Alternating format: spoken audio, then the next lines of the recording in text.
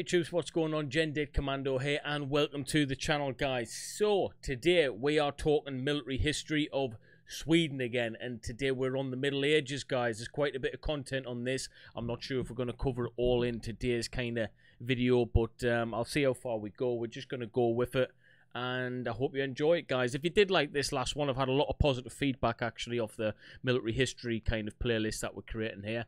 Then smash that like button, subscribe to the channel if you're brand new here, and all of the links to my various different social media accounts are in the description, guys. You can do things such as visit the merchandise store, you can go to Instagram, TikTok, Twitch.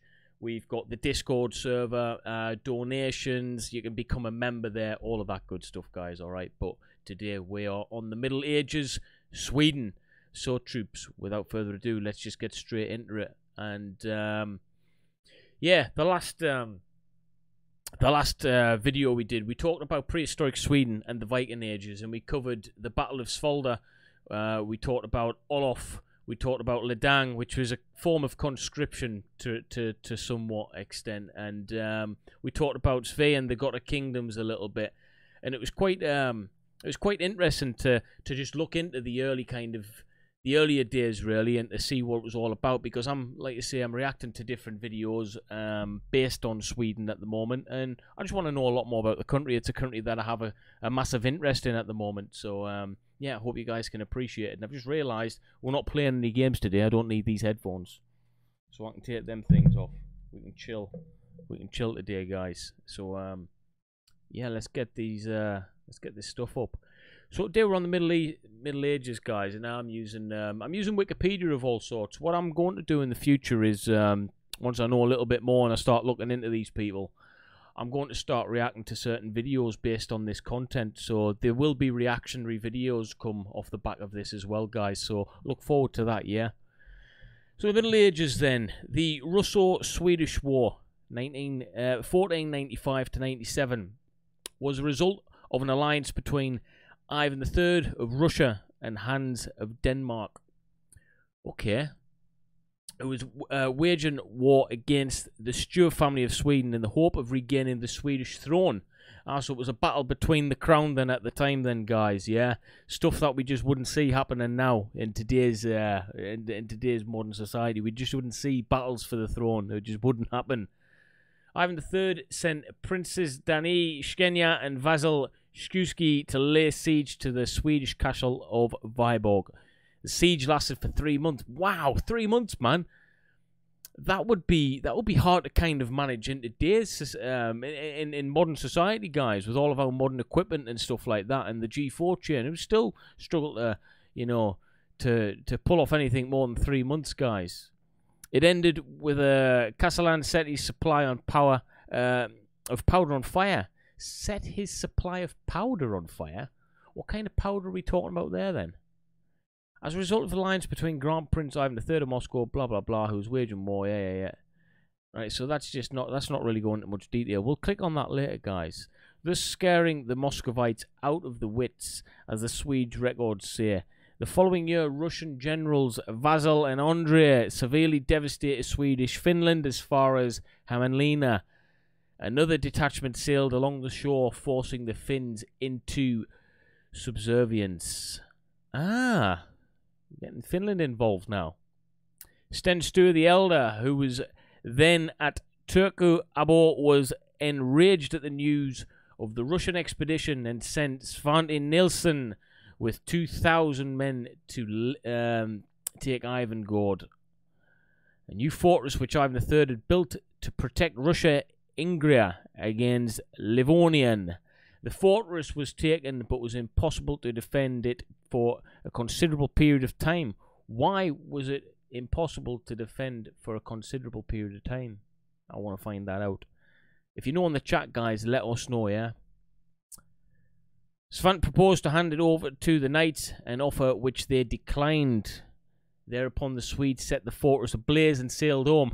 Whoa, okay. So they weren't listening. They just went, right, okay, you don't want to take our offer? We're going to throw matches and see you later, guys. We're not bothered about what you want. That's one way of doing it, I suppose. After the Swedish throne fell to Hans of Denmark, Hostilities were suspended until 1508, when Sweden and Russia ratified a peace treaty for 60 years. That's quite a long time for back in the day. Sweden and Russia would fight many wars in the following centuries. Right, let's look into this Russo-Swedish War, 1495 to 97. What we got here? Right, the Russo-Swedish War of 1495 to 1497 was a result of an alliance between Grand Prince Ivan III of Moscow and Hans of Denmark, who was waging war against Stuart family of Sweden in the hope of regaining the Swedish throne. Right, okay. So, pursuant to the agreement, Ivan III sent Princes Daniel and Vasil Shuisky to lay siege to the Swedish castle of Viborg. Right, I've read that before. What else we got here? What else we got? An explosion. The memory of the immense explosion in the Viborg castle on the 30th of November 1945 survived in Finnish and Russian folklore. Here we go again with the folklore, guys. That's all we had to go off back in the day, though, right? You know, we might have had a couple of dits, people spinning stories, writing them down a couple of 100 years later, and then that's it. Probably some of the following stories are later inventions. We've just spoken about that, haven't we? A contemporary popular poem narrates the story of this blast. So, Molus Magnus included the Viborg blast in 1536 Magna Carta. Right. That is very, very interesting. Well, it must have been a significant blast if it was, even if people are talking about it and it is folklore, it's something that's been significant enough to cause people to talk, and to talk for quite a few years.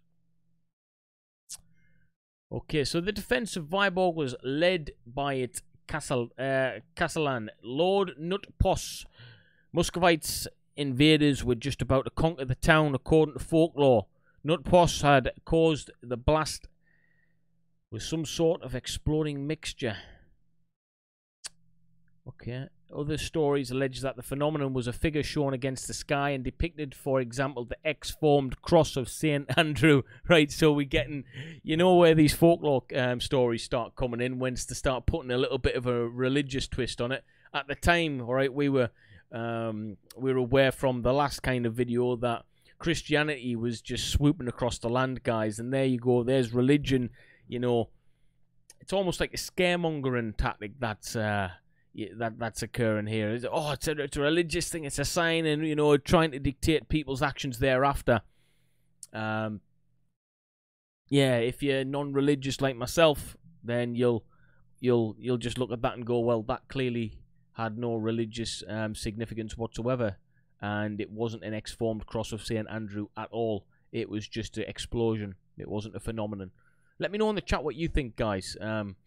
Because I was actually raised in the Catholic Church, and you know, I went my own way with religion later on in life. I made my own mind on it after I'd seen the world and done a lot of traveling. I even visited the Holy Lands in Israel, and it just cemented it even more to me that yeah, I definitely have a respect for religion and the culture and the literature behind it. I think there's some of the greatest literature ever written is in the religious texts, but I don't take any of it literal now, you know. So I'm just looking at that as a little bit of scaremongering, because Christianity was kind of swooping through the lands at the time, and they were definitely trying to take hold of Europe and get all of the, you know, the thought pattern from the paganism to Christianity to kind of take hold a little bit more than it was. All right, that's what I'm taking of it. What do you think of that, guys? There are different opinions on the historicity and the real events of the phenomenon. Yeah, phenomenon. I don't think it was a phenomenon at all. I just think it was a blast. You know, there were only a couple of thousand soldiers on the Swedish side, and the defenders attempted to recruit peasants to add to their numbers. The first Muscovites attack was successfully repelled, but in late November, the Muscovites attacked with all their forces. The battle seemed lost.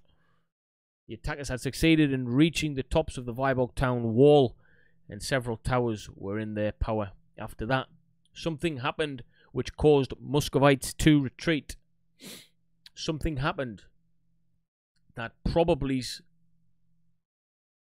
was it even... I guess we'll find out in the next paragraph if it was documented or not. So something happened which caused the Muscovites to retreat. Something significant then. It has to have been. If they were taking the lead and advancing, and seemed to be doing quite well. One story narrates that the nut had a powder mine or tar barrels under one tower, which he detonated. Muscovites alive after the explosion would not have known what happened and escaped in great fear. Another story tells of Muscovites escaping because they became afraid of a light phenomenon in the sky. 30th November is the feast of St. Andrew, and they thought the saint was protecting the town, making them halt their attack. So there you go. That's a prime example of religion. It's, you know, they've got a fear around their actions because of the scriptures, because of a religious story, because of a religious ideology, an idea in their brain which today in the same area wouldn't last. Those stories wouldn't last. They wouldn't take hold. They wouldn't have no real significance. They wouldn't change people's what's the word I'm looking for? It wouldn't change a situation, guys. It wouldn't change people's mindset on a situation. This situation was changed completely, allegedly, from religion. Yeah, so they became afraid of a light phenomenon in the sky. So that sounds. What do you think? What do you think about that, guys? I mean, I can understand why they would probably feel a little bit afraid, because back then the brains and everything was so channeled into it religiously that they probably would believe these types of things. So a light phenomenon in the sky, or powder mine or tar barrels exploding, you know, that would do a similar thing. It would create a blast, a light blast, a bomb blast, which would seem like a phenomenon if you've never seen it before, guys. If you've got to understand this. We see this stuff all the time on TV, on YouTube, and everything else. These guys have got no real understanding. Some of them might have never seen anything like this in their entire lives. They would have been petrified at seeing something like this, and especially if the scriptures were drummed into the brain in a certain way. It could certainly have an effect on their mentality and their thought pattern. So I can understand why they'd think that, actually. Definitely can. So, Russo-Swedish War, 1485 to 1497.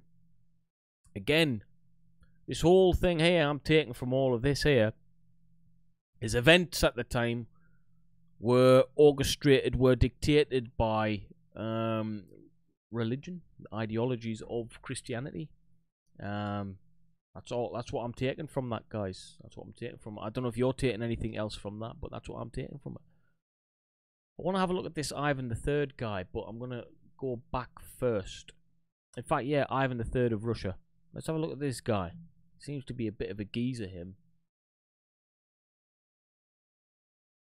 Ivan III, 22nd of January 1440, Moscow. The 27th of October 1505. 65 years old, guys. It's quite old for back in the day, really. Also known as Ivan the Great. It's off all that good food he's eating, isn't it? Because he's rich. Was a Grand Prince of Moscow and Grand Prince of all Rus. Ivan served as the co-ruler and regent for his blind father, Vasil II, from the mid-1450s before he officially ascended the throne in 62. He tripled the territory of his state, ended the dominance of the Mongols, Tatars over Russia. Wow, so he ended the dominance. That's really interesting. I wouldn't mind looking into that. That's a great bit of history there, troops. And I bet you that was a bloody hard-felt war. And it's got to have been fought over long periods of times, because the Mongols and the Tatars were a tough bunch of people. Renovated the Moscow Kremlin, introduced a new legal codex, and laid the foundations of the Russia state. It's pretty impressive, like, you have to admit, guys. That's pretty impressive. His 1480 victory over the Great Horde is cited as the restoration of Russia independence 240 years after the fall of Kiev to Mongols' invasion. Ivan was the first Russian ruler to style himself Tsar, albeit not as an official title. Though marriage to Sophia, he made the double-headed eagle Russia's coat of arms and adopted the idea of Moscow as third Rome. His 43-year reign was one of the longest in Russian history, second only to his grandson Ivan. Right, okay. So, this geezer was a hard case. He had bottle, he had balls again. That's what I'm sealing with the... You know, when you look at the rulers of back in the day, you look at modern-day rulers, they rule by, we like to say a moral example, don't we? If they're morally and ethically orientated well, or at least they seem to be at least seem to be in the public eye morally and ethically well, then they're liked. They have more power and persuasion across the land. Back in the day, it didn't really matter too much about morals or ethics. It seemed to me that strength, dominance, guts, determination, ballsiness, grit, all of these old school hard attributes really paid well. And fear. I think fear was a main thing back in the day as well. You know, you feared these people. Those who had the ability to instill the most fear into the people of the land, gained more respect of people of the land, had potential to take over more land. I mean, you know, to be dominant over the Mongols and Tatars over Russia, you've got to be ruthless, haven't you? You can't really survive for 65 years as well. So he's probably been a real tough, hard person, like, you know, 100%. We've got quite a bit of stuff on this guy, actually. Expanding the territory of Moscow. I think we're going to look into the next video. I think we're going to look into Ivan III of Russia, because there's a lot of history about this guy. I want to know about this man. I'm really interested in the old school kind of tough kings and rulers and all of that. I'm interested in the psychology of it. I've watched a few videos on, well, I've watched a lot of videos on Mike Tyson, and he talks about it in a similar way that I'm interested in it, actually. He talks about these old greats in a way that, how can I put this? He liked to study the mindset. So he used that mindset, actually, when he was in the boxing ring and when he was training. He wanted to study conquerors so he could have the similar mentality. And you could see that conquering kind of mentality come through in the way he trained, in the way he portrayed himself throughout his life. And I think it's really interesting. I'm not saying I'm going to do that. I just want to understand the mentality of these guys, you know. Because it's really interesting. I want to know where that went. How have we changed? What's changed in society so that the rulers of our lands have changed? Something's had to have happened. There's a shift, hasn't there? I think it's got a lot to do with morality and ethicness and ethics, guys. But we're on about 18, 19, nearly 20 minutes now, guys. I'm going to keep these to about 20 minutes long, so we're not talking too much. So today we've talked over the Middle Ages, and we've also talked over briefly on the Russo-Swedish War, 1495 to 97. I'm sure we could talk and expand on that quite a bit. And we've talked about Ivan III of Russia, which is going to be the next video, actually. I think there's a lot of things we can enjoy about learning about Ivan III of Russia, actually. And we're going to move on to the rest of the Middle Ages stuff. Hans of Denmark, Stuart, Sweden, the Muscovites. I want to know what happened in Viborg. That siege at Viborg is probably... I wonder if there's any videos on that, guys. If you know there's any videos on this stuff, then let me know. And yeah, if you're enjoying these, guys, as well. I know it's only 20 minutes of me kind of talking and sharing a few of my opinions on this kind of stuff. But I think it's really interesting. I can't wait to see where it takes us as well. I mean, we could probably be talking about the Swedish history and the Swedish military history for the next year or so. So stay tuned, guys. There's a lot we're going to cover, and it's only going to get better in terms of the content. If we need to go over in terms of time slightly to get a little bit more stuff in, then we'll do that. But yeah, that's the Middle Ages. We've only scratched the surface with that, so I'm probably going to go over a few more things within that Middle Ages section before we move on to the early Vasa era, where we talk about the Swedish War of Liberation. We talk about their Delegati campaign, which I've heard a lot about. We're going to talk about the Ingrian War. We're going to talk about the Kalmar War, the Polish-Swedish Wars, the 30 Years' War, which has a lot of history, guys. A lot of history about it. Alright? But that's it, guys. I think I might put a poll out, actually, what you want the next history video to be on. Alright? So stay tuned. And that's what I'm going to do. I'm going to put a poll out so you guys can choose, and you can kind of choose the history of this channel, where it's going to go. But other than that, troops, thank you very much for stopping by. Make sure you like, share, and subscribe to the channel. If you want to become a member and support this, because I am doing it every day, I'd really appreciate that. Memberships, the link's in the description. Or you can just press the join button, guys. But if you want to speak to me personally, join the Discord. Link is in the description. But I'll see you next time, troops. Peace out.